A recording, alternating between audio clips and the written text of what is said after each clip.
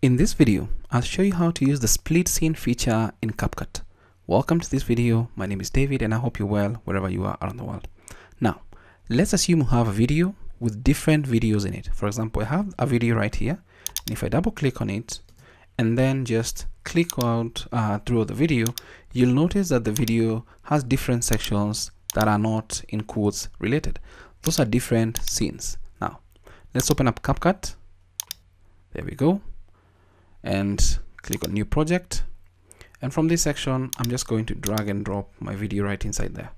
So these are video, and there are two options to use the split scene feature in CapCut. So you can right click on this and then you can click on split scene.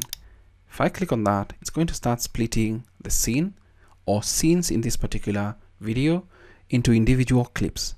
And this is really important if you wanted to reuse a simple or a sample video without having to zoom in, to cut, and so on and so forth. This is a really handy feature in the latest version of CapCut, version 2. So once it's done, it's going to pre-populate this into a folder of all the individual clips. And you can see it's clip 1, clip 2, clip 3, clip 4, clip 5. The 5 videos in that particular video. If I click on all, you're going to see that there's a new folder here in our original video. So that is the first method to use the split scene feature in CapCut. Next up, I'll click on add to track. And from this section, you can also use the split scene feature by right clicking on your video and then clicking on split scene. It's going to split the scene again. And the good thing with this is that it doesn't matter whether you had your video ready and so on and so forth. You don't need to keep picking up clips right here.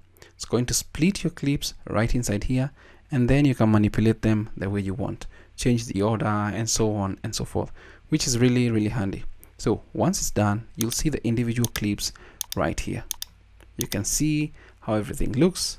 It's really awesome.